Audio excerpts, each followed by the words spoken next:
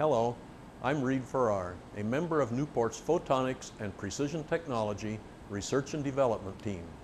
Today, I'm going to tell you about Newport's new table-to-table beam stabilization technology.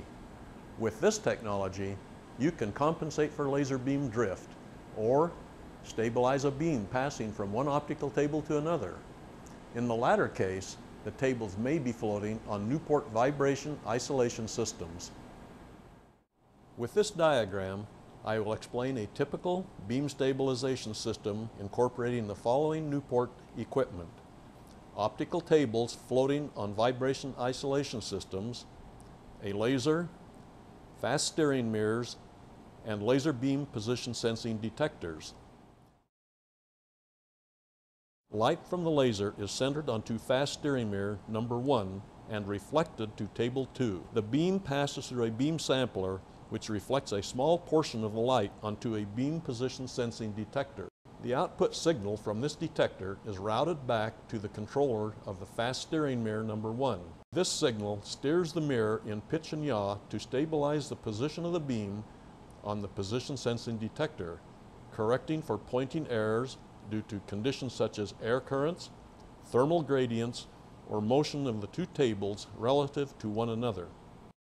The majority of the beam passes onto the surface of fast steering mirror 2, which is positioned such that its surface is the same optical distance from the beam sampler as position sensing detector 1. With this configuration, a beam that is stable on position sensing detector 1 will also be stable on the surface of the second fast steering mirror. Continuing on, the beam reflects from fast steering mirror 2. Again, a small portion of the beam is sampled and directed to a second position sensing detector, while the remainder of the beam continues on to the experiment.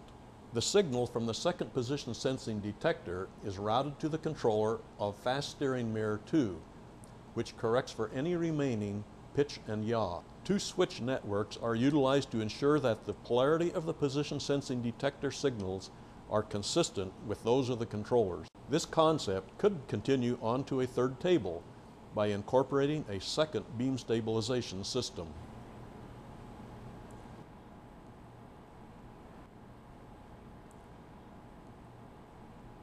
We're in Newport's new Technology and Application Center. I will demonstrate to you table-to-table beam stabilization in a real experimental setup. We have an experiment set up on two Newport optical tables.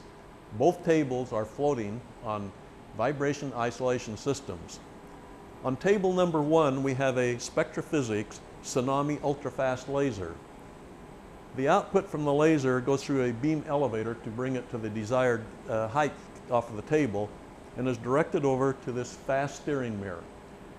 The beam then reflects off the fast steering mirror across to the second table, where a small portion of it is sampled with a beam sampler and directed onto a beam position sensing device. The remainder of the beam passes over here, where a small portion of it is sampled off to this position sensing detector.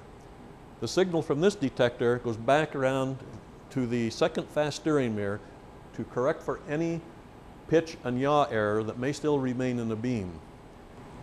At this point, the beam has been stabilized and can be directed to the remaining portion of the experiment.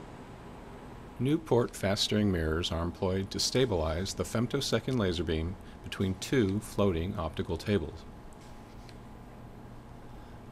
The beam is launched into a 1.8 micron photonic crystal fiber to generate white light.